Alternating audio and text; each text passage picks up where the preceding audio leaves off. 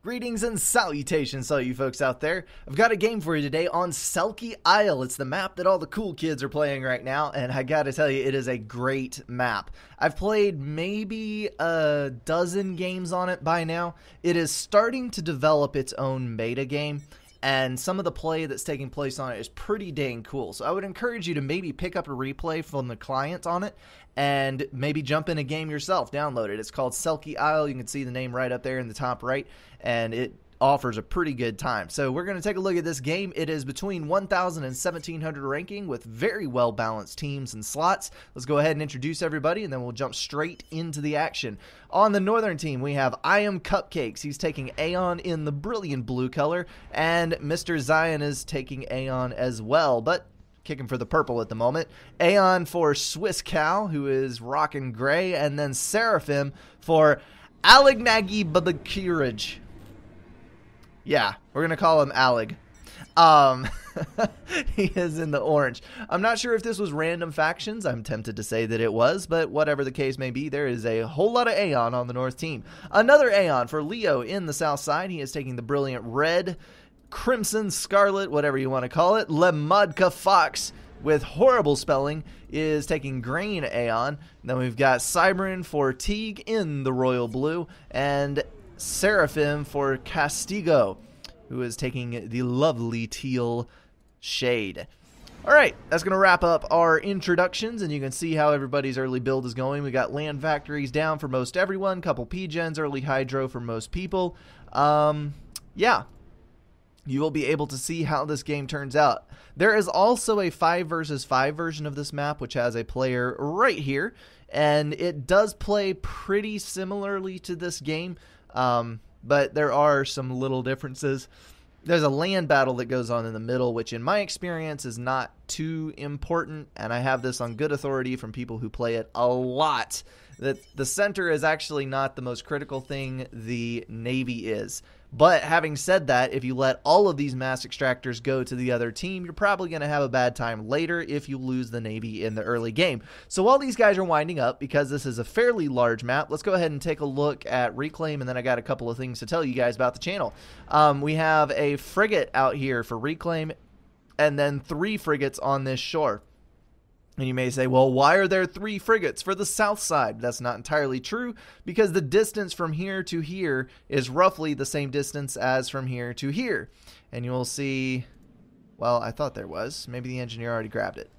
I thought there was a naval wreck somewhere over there. Apparently not. I am sadly mistaken. Anyway, either faction, either side on this is going to have about the same chances of getting either an engineer or the ACU or a drone, depending on what your faction choice may be, to these frigates. This is also a prime location for a drop from this side, and then if you have hover units all aboard the landing zone, you can pour some units in here for a little bit of land engagement in the early game. As far as mechs distribution goes, we have 6, 7, 8, 9, 10, and 13, and then 3, 6, 9, and 13 for the south side. So if you include the island on this side, these guys have an even number of mass extractors. Alright, looks like we have an early drop coming out. This is going to be for the Swiss Cow. He's going to drop right here and snag those wrecks. Excellent play. So there's 3 frigates on each side over here as well. Those look like UEF frigates, if I'm not totally mistaken. Probably are. And it looks like we're going to have a drop coming in from Teague to secure this beachhead right here. Okay.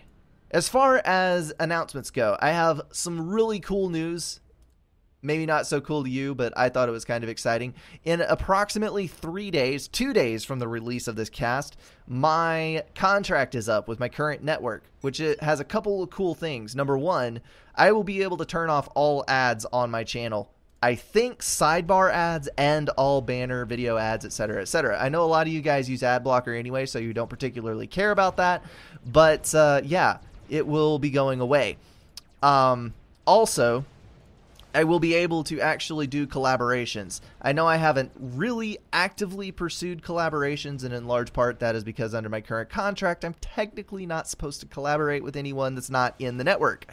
And there's no one in my network who does subcom. So, next week or in the weeks following, if any of the guys who cast Supcom are watching this, if you want to do collaborations, I would be more than happy to maybe do a cast with you. So just let me know on that. Paired with that, because ad revenue is going away, which of course there's not a whole lot of ad revenue from a channel that is this low in this low on the chain for YouTube channels.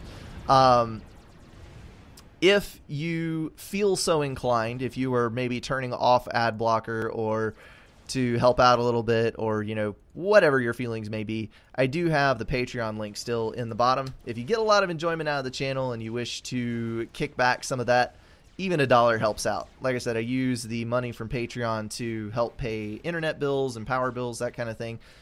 So I'm not going to die if I don't get it, but if I do, it is a huge help. So that is down there. All right. Looks like we have our first land engagement coming up. We got 4 land factories down for Teague. He has gone super duper aggressive on this beachhead, and he is going to be pushing towards the 2 lonely factories and a couple of engineers possessed by Swiss Cow. I think he will be winning this unless Swiss Cow manages to get a point defense down very quickly and some aggressive factory building. He does have a couple up here, but with the reclaim time on it, I don't think he's going to be successful. As far as Navy Rush goes, we have a single frigate out from Swiss Cow. But I don't think that's going to really contend very well with Castigo and his 2 factories. It looks like he is going ahead and dropping a slow T2 upgrade. Hopefully he's upgrading his eco as well in the back here. Looks like we have a couple of T2 mass extractors online and working on another. So he's getting his eco up to par and then jumping in for T2 Navy, which is a very, very good choice on a map like this. With Seraphim, maybe not so much, but basically the entire map is within reach of either Cybern Aeon Destroyer Fire or UEF Seraphim Cruiser Fire. Now on this island, we have a little bit of an interesting play here. Alec is going for an engineer drop on this island, and it looks like he will actually be successful. He is going to lay down a land factory, which will let him build units to discourage any further incursion from this side. Castigo is taking appropriate measures and sending his ACU directly into the fray, because there is absolutely no way that enough units will come online in time to save that factory. Now, I think that was scouted, because as you can see, the factory was reclaimed, and he's just going to do as much damage as he can until the ACU gets there, which I think is a pretty good logical choice. Mantis Swarm has overtaken Swiss Cow's factories. This is going to pretty much secure this end of the island for the southern team. Teague is doing very, very nicely at that, but it looks like Zion has got the gun upgrade and he is moving south. He is going to try to secure this island from his end. He does have a T2 factory online on this side. Means he's going to be able to build mobile shields, mobile flak, all kinds of useful things out of that, along with that T2 engineer that's kind of hanging out right there. And we do have another faction on the island as well. Looks like Leo has dropped on this area to claim these 2 mass extractors. I spy unreclaimed frigate wrecks. That is a bad thing. Always want to snag those guys for the extra mass that they provide in such a beautiful manner. On this side, you notice there is a entrance. Let's see, and right here. To these sides around this edge, and then of course along the entire beach right here. This one is walled off, so that's going to help slow down anything coming from that direction. And he does have frigates in the water. That should be able to deny hover. But that is an avenue of access. So if you're playing this, don't forget about that little thing right there. Otherwise, you might have hover tanks in your lap in short order. I have had that happen to me on at least one occasion. We've got point defense going down. There is a glorious field of T2 reclaim in here, but there's 4 T1 point defense guarding it. So you kind of have to take those out before you try to snag it. It is not the end of the world if you don't get it, but anytime you can get your hands on tasty, tasty reclaim is a good thing to do. So engineers should be following up shortly if these guys are doing anything like they should. Should be getting engineers up there, and that will provide a very pleasant mass boost in this land war. And it looks like we are engaging in a vicious land war. 9 land factories down in the center, and that is going to be pushing land units as fast as they can possibly go for Teague. Lots of T1 bomber harassment on this side. This is very, very nice to see coming from a 1000 rated player. I do not mean that in a derogatory manner, but it's always good to see someone at that level using play like this. It means that they're going to be going up, and up is a good thing. Lots of... Let's see. He must be getting aggressive upgrades on something. Not that I see. What is he doing? He's got T2 power. I may have to take back what I said. It looks like he's focusing on getting T2 online on the island. He's building TAC missile defense. Prioritization is kind of weird. We'll just have to see what he does with it. T1 bomber harassment coming in from Zion now. He is providing his own T1 air cover, which is very, very nice to see. We've got transports moving things in from... Actually, no, those are just traveling over from the air factory. Cool Beans that will be able to get his units to the front line faster, and he's about to start shredding out these Mantis with his gun upgraded commander. He does have blazes to back him up, so I think he will very easily wipe out this middle force here, and that should allow him to start making a dent in the south side. But you can see low unit count, high unit count, and that means units are going to be leaking all around the edges. That is when bad things happen to you. Many, many naval factories going down for Alec. Looks like he's going to be kicking the frigate spam into high gear momentarily, but there's already a destroyer on the field for Castigo, which might screw things up quite a bit. Destroyer, especially a Seraphim destroyer, is going to outmatch any T1 Navy that can be thrown at it, both subs and frigates. You can submerge to kill the frigates, and the torps outdo T1 subs very easily. So I think that's going to force a T2 move by Alec. Looks like we've already got T2 coming online for Swiss Cow as well. I am not entirely sure. I think this is technically supposed to be air support. I believe that's the way I have always seen it played. So yeah, we should be seeing T3 air at some point. It looks like Modka Fox is doing that. He's got the traditional resource allocation build going on here. He's already got first RAS. Almost looks like a Settins build. And to be completely honest, this almost looks like a Settins texture pack. So maybe we're seeing the beginning of Settins 2.0, depending on how strict the meta becomes in this game over the course of the next months. T2 Engineer building a very, very sneaky TAC missile launcher. I approve. Sneakiness is always good.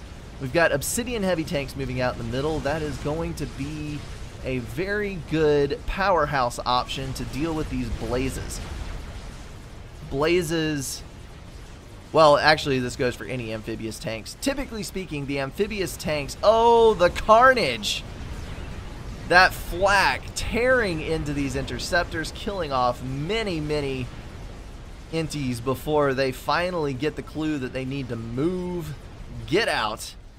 As I was saying, the assault tanks will almost always die to the main land tanks of the same faction. In some cases, the micro can help you out just a little bit, and I like the speed on the assault tanks, but assault tanks are meant to be fast and to either hover over the water or go under the water, and you trade those abilities for your DPS and health options. Zion doing very well mopping up these groups of Mantis. It looks like we do have T2 Cybran on the island. That's going to be pushing flak and hoplites. And finally, we have made it to the build power. I don't know how much damage they're going to actually be able to do to the build power, but they have arrived, and that's going to start putting a little bit of a damper on the party for Zion. Say that time 10 times fast. Make you feel like an auctioneer at some points. That is a pretty little chunk of mass over there, too. That looks like a T2 unit. Not sure what that is all about. I don't think I saw a T2 unit die there, but that is kind of interesting. And that is a TAC Pack Commander. Brilliant pickup there. He is actually moving towards the outside edge to land tax on these mass extractors, but he is going to get pushed back a little bit by the oncoming destroyer that was over in this area. However, he is going to keep pushing northward. He tacked the farthest mechs first so that he could continue walking and launch tax later. That is brilliant play right there. And here comes a first strat bomber of the game. This is going to be hard hitting. T2 mass extractors going down left and right. We do have a couple of swift winds moving in. Swift winds are fast, but not fast enough on a map this big. We're going to lose several mass extractors on the north side before those swift winds are going to be able to intercept. Looks like a total of 4, possibly, possibly 5, depending on how well these swift winds come in. Here comes the damage, and not quite on that bomb. Alright, good dealio. Only 4 mass extractors. 4 mass extractors, yes. So a bit of damage to eco, but nothing lethal. And here comes a drop. This is going to be a beautiful thing if it actually lands. Let's see. We have ASF, though. I don't think it's going to connect because I believe we have radar coverage. They're going to try to drop right here.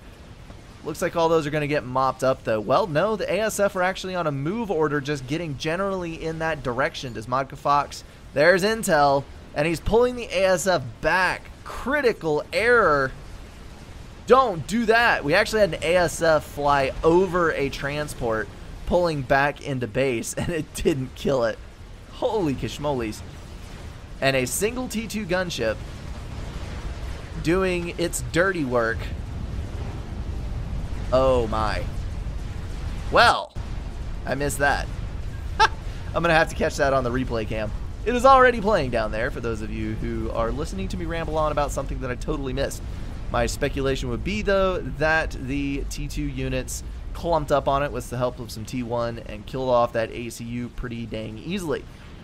As I was saying, the Aeon Navy does not have anti-air unless you build one of the dedicated anti-air units, and that can be hard. So a single gunship is actually a danger to this kind of thing. But there's the cruiser, there's the interceptors, gunship's going to go down, and we have 2 glorious little blazes hanging out doing absolutely nothing when they should be up here killing off mass extractors. Not sure what's going on there, but apparently those units got forgotten about. Now down here, Alec has done an exceptionally fine job of overcoming a T2 Navy with a T1 Navy. He has now pushed T2, which is going to help him out tremendously, but he was able to get down into the build power of Castigo, and that is pretty much GG. When you start losing your build power and you have T2 Navy descending upon you, you have lost. I hate to say it, but you just have. And that is a cheeky bastard of an engineer, building a point defense and a radar on the edge to prevent incursion from these units and take out those 2 mass extractors, and then that engineer was trying to build a land factory, but the land factory was placed just a little bit too far in for the engineer to edge build. ACU is going to have to get out of the water there.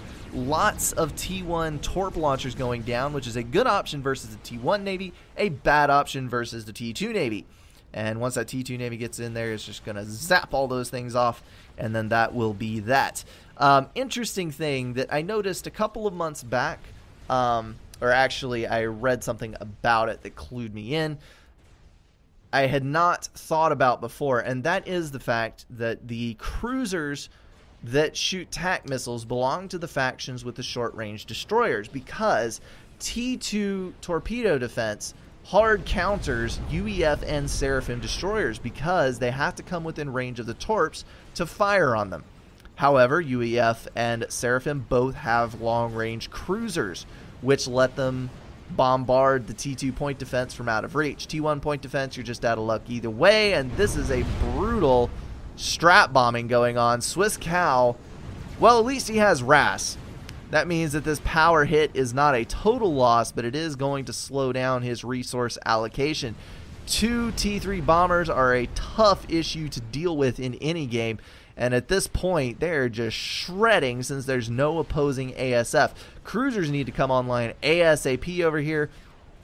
This is a very interesting dynamic because we have a tremendous naval win for the North team. We have an absolute squashing of Castigo by Alec. And then on the left side, we have Leo falling over to I Am Cupcakes, which is just an awesome name all the way around. So Navy is in the hands of the North team by a long shot, and air is in the hands of the South team by a huge margin. So basically we're going to be seeing whether Navy truly overcomes air in this map like it does on Settons. And we're going to see if the air player can manage to snipe off enough things to make up the difference in this game. So we've got destroyers moving in, not quite able to shoot this mass extractor because, hey, there's a hill there. Need a cruiser for that. ASF pulling back into base, and a cruiser moving over Castigo's area. Typically, I would say hold your cruisers back, but when the air threat is this high, you definitely want to get that cruiser in there to provide close coverage and also make use of the tack launcher. Now, this is where you just need to bum rush that Salem with your frigates.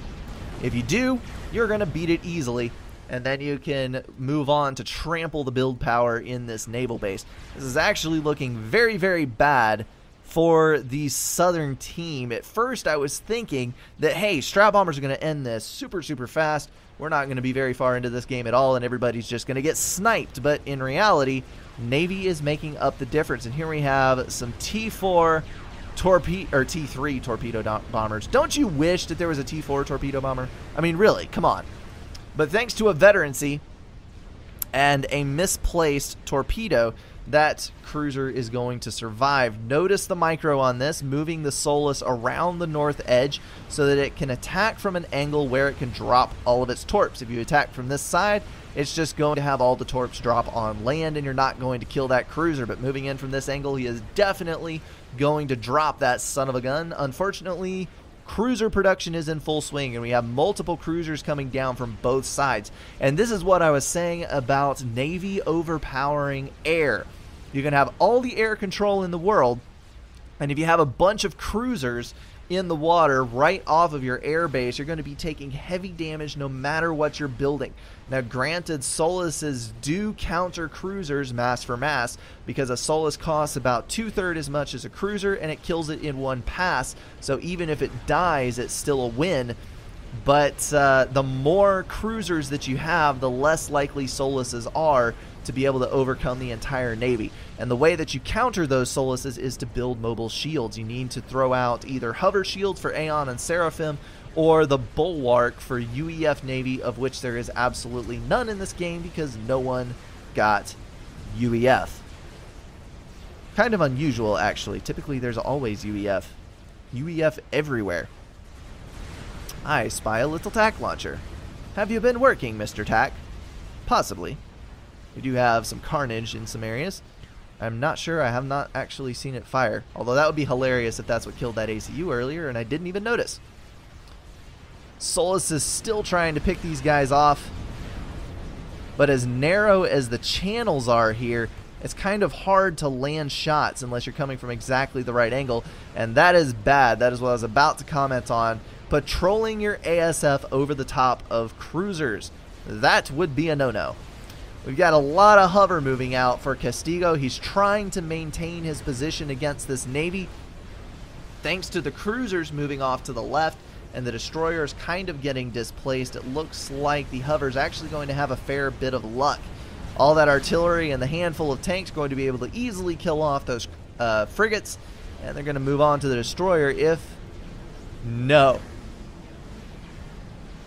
Alec is paying attention, so he's going to kite just out of reach and try to kill those things off, only passing back into reach. Okay, so that is a nice little bit of recovery by Castigo. Hopefully he will get out here, start reclaiming ASAP, get that mass back in his pocket, and drop a naval factory ASAP. That is another thing that kind of tends to annoy me sometimes. That was a nice pickup on that potential drop. One of my pet peeves is when we're on a Navy-based map, and yes, everybody knows I play a lot of Settons, but I'm not specifically speaking to Settons. It is pretty much to any map that has a significant amount of water, such as this one. Hover will always lose to Navy, especially now that the beta patch is being played a bit more, because the hover is slower, so you're going to be able to kite with destroyers much more effectively. And even your frigates have a range advantage over hover, so unless you're versus someone who just absolutely is not paying attention, then you're going to be able you're not going to be able to overtake their frigates with your hover.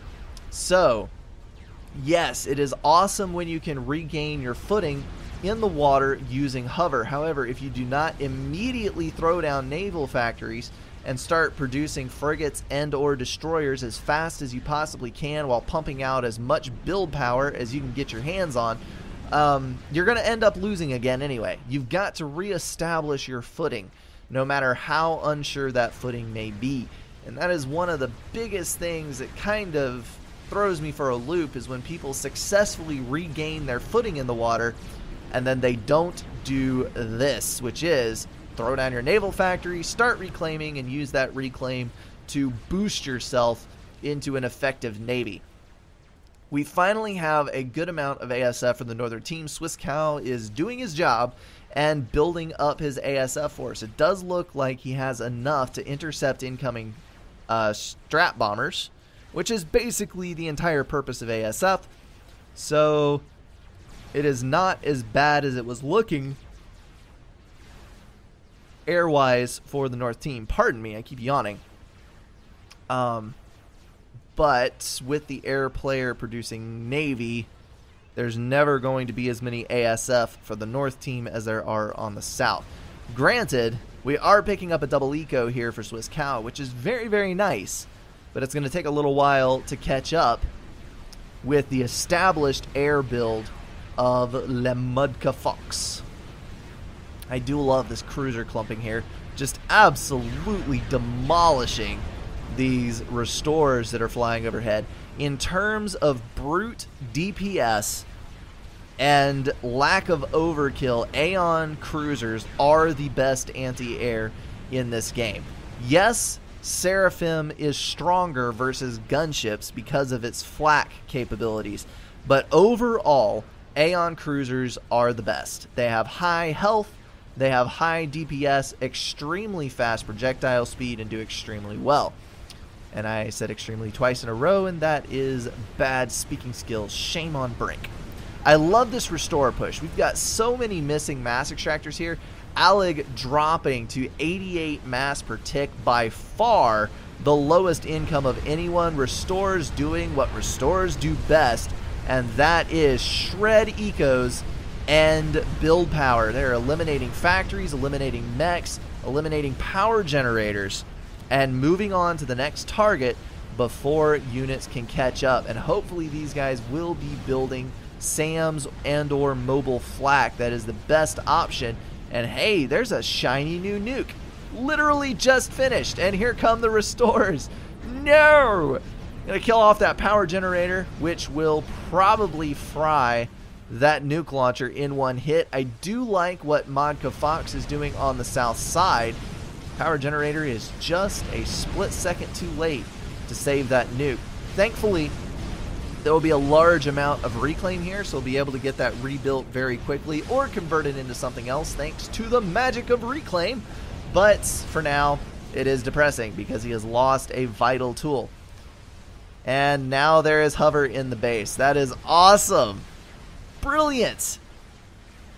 I had thought that the Navy was completely and totally lost on the right side for the Southern team, but look at this, dropping a T3 naval factory as soon as he has the capability, pushing out a T3 sub to complement that hover, and he is going to make a complete and total comeback, in large part thanks to this cloud of restores that has passed over this landmass like a freaking tsunami. I love it. On the left-hand side, we have a good use of T3 Navy. We have a aircraft carrier and aircraft carrier pushing forward. That is twice the mass cost for literally 10 times the health and about the same anti-air DPS. So if you can build aircraft carriers, they're actually way more survivable versus Solaces than cruisers are. And then we have a torrent moving in. And as those of you who watched my last sentence cast know, I am particularly fond of torrents just because they're so freaking awesome. Look at the amount of missiles raining down on the heads of your enemies. It's just the best thing ever. These things are specifically designed to overwhelm TAC defenses. If you get 2 or 3 Solaces off ashore, basically you can't build enough TMD in one tight location to stop those things. Well, that might be a slight exaggeration, but it's not far from the truth. As far as miles to the mass, I think these restorers have done about the best that you could ask of any air unit. They've all got lots of kills, at least 1 veterancy. They have demolished the eco of a lot of positions here. Finally, all of them are going to go down thanks to those cruisers, but the damage is done. Let's take a look here. We've got Modka Fox pulling 172 mass, which is actually kind of low, but he did lose some mass extractors. And the king of the hill is I Am Cupcakes with 215 mass per tick. Noticeably the only person who did not get hit by restores. That would be why he is so high. Teague not far behind, actually, or he may be a little bit ahead. 233 to 235. Not sure what the dealio is there. We got 179, 186, 186, and 78. And the dead guy. Cannot forget the dead guy. May he rest in peace. Ez. And there is the magic of the Torrent. Killed off a T3 power generator. Heavy damage to the air factories, which is going to consume build power and mass for the other player. And Torrent is now homing in on this T2 mass extractor. And you can see some of the attacks are getting deflected by this TMD, but not enough. Some of them are getting through, and the more you stack up Aeon TMD, the worse it is because they all trigger on the same tack. It is a brutal reality. Alright. I almost thought that there was going to be a resurgence of the Northside Navy, but it is looking more and more doubtful as things go on. I keep stumbling over my own words here. There's a lot of cruisers over here, which are kind of, well, they should be trying to eliminate the build power. So many Salems. So many Salems. That is mini carnage. There we go. Eliminating the build power. This is an annoyance, a huge annoyance, but it looks like there are going to be enough Salems coming out to actually drive back both sides of this Navy, at least temporarily. Lots of suicide torps coming out, trying to lay some damage down on these destroyers so that they are a little bit easier to kill. 2 Salems going in against that is pure suicide, but at least it's going to force him to reconsider his position. These Salems on the left are going to be more than sufficient to push back this entire Navy, since it's mostly comprised of cruisers and flak. There are destroyers streaming down from the factory and hover incoming, but for the most part, there's nothing that can deal with those Salems immediately at the front. 2 T3 subs and about to be 2 battleships. The more T3 subs you have, the more you can clump them up and the more lethal they are. And as I was saying just a minute ago, I Am Cupcake survived the last round of restorers, taking 0 hits, but it looks like there's another round of restorers coming in, and he has no anti-air except for these 2 SAMs. Oh, nope. I'm sorry. I'm staring right at it, and I'm not recognizing them. We have 5, 6, 7, 8, 9 SAMs. So lots of damage incoming for those restorers should they choose to wander in there. Terrible decision. Don't do that. All that flak. My goodness, the damage on those. That is why flak is amazing. It hurts more than 1 gunship at a time. DPS actual may not be very high, but DPS applied is ginormo gargantuan for flak that has a group of gunships flying overhead. Looks like we're going to see the first battleship roll. Nope, there's one right there. Second battleship roll off the left-hand factories. I Am Cupcakes doing his absolute level best to assert his dominance over this Navy. But I think that Teague does have enough destroyers now that he will be able to hold back anything that Cupcakes can throw at him, at least in the near future. Looks like Teague is pulling 602 mass off of Reclaim, 240 actual, and then Modka Fox pulling right at 200 mass per tick with a little bit of Reclaim himself from this group of engineers that's out in the middle. frigates rolling into the back, trying to lay down some damage on this build power, succeeding in pushing it around a little bit, but there are just not enough frigates to actually do any significant damage. Let's run down the reclaim counter real quick. Modka Fox pulling in 22k reclaim total. And we've got 66 for Teague. Holy kashmolis. 30 for Cupcakes. 48 for Swiss Cow. Castigo raking in 30 for himself. And we got 2,500 for Leo. And 53,000 for Alec, which is basically the only reason that Alec is still in the game, due to the fact that he lost all of his eco at one point. Yeah, Reclaim can do awesome things if you ask it to.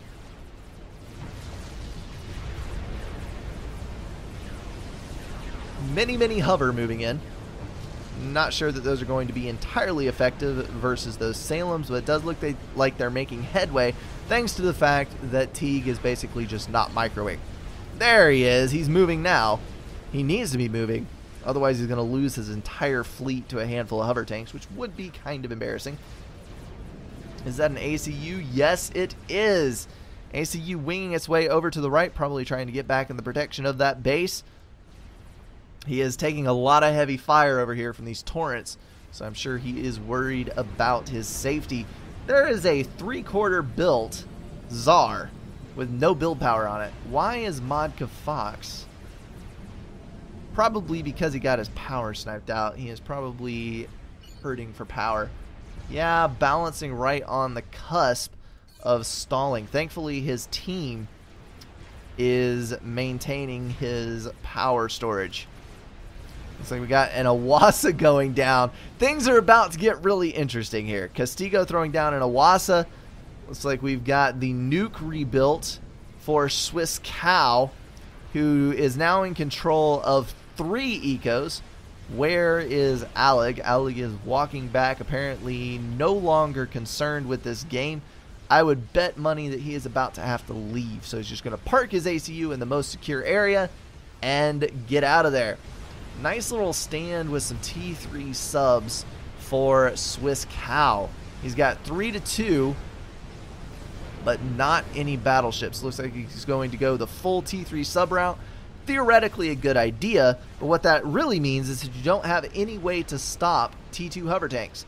And those hover tanks are going to go right over the top of your helpless submarines and park right in the middle of your build power and destroy everything. Everything that you ever held dear. So not exactly the perfect plan of action once you think the whole thing through.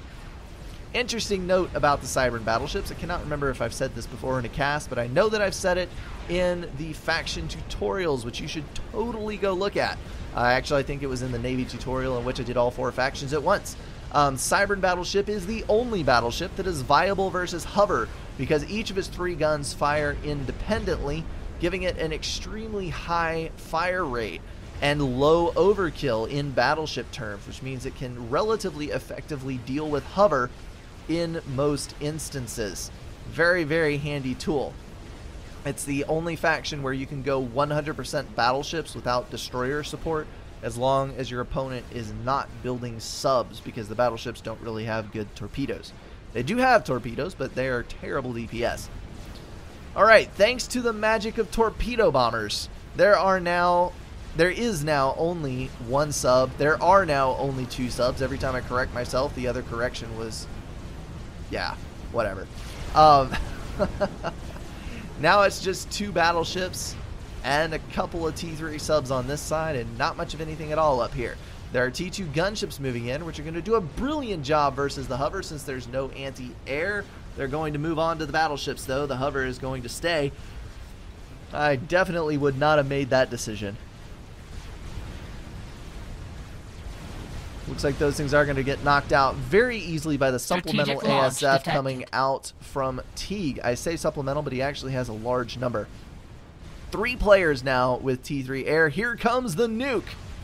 Question is there loaded nuke defense? There is not. Look at the engineers scatter. Run! Run for the hills! Don't stop! And the nuke flies on. I do believe this is going to be a terrible occurrence for the Southern team. This game is completely back and forth, back and forth. I keep thinking that it's going to be a steamroll by one side and then a steamroll by the other side, and it just keeps coming back over and over again. There's the nuke directly in the middle, right where it should be. We got 2 T3 power generators, a whole lot of air factories, and some miscellaneous buildings and scraps going up in nuclear fire. Even lost a T3 mass extractor. That was a tough hit. Thankfully, though, Modka Fox saved 100% of his build power, and he's already got that strat defense built and loading, so hopefully he will be able to get it loaded before the next nuke strikes. I kind of doubt it unless he dedicates an absurd amount of build power to it, but yeah. The problem is that before he took a nuke to the face, Modka Fox built enough restores in ASF to nearly single-handedly win that ASF fight. It looks like we still have reserves on the south side too. So basically that evened up the air game. That didn't even win the air game. Granted, it was a glorious nuke, but oh my word. Point blank battle nuke. I did not see that coming. Tit for tat, eye for an eye. That is bad news. Swiss Cow gets taken out, and that means, oh, and Allig. That's going to be 2 bases, 3 bases eliminated at once, leaving only I Am Cupcakes to fight by his lonely little self. And here comes the Awasa to end all T4 bombers. I predict a bomb right there to eliminate all of this build power in one shot. Look at this, 14 kills to 93 kills and 3 veterancy. Bam! If he ground fires there again, he can actually kill the ACU. Here comes another brilliant bomb, taking out all of the flak in one shot, finishing out the 4th veterancy, and heavily damaging all of that T3 Navy. That is GG. No more shall the Northern team fight. That is the end of the Navy, and one more bomb, and Cupcakes is out of here. Well, that was an interesting game to say the least. I do apologize for the beginning of that. I was a little out of it, being slightly sleep deprived, but the longer that game went in, the more vicious it became. That turned out to be an epic one. Well done to all players involved, and kudos for never giving up. Never gonna give you up. Alright, that's enough for rolling. Yeah. Basically, we can just watch an Awasa decimate large swaths of the territory and shrug off Sam's because, hey, I have 78,000 health and max veterancy for massive healing capabilities. All you need is that one bomb right there. You gotta know the ACU's there. Just ground fire it. Maybe he wants to eliminate everything. I bet you've never seen an Awasa twitch.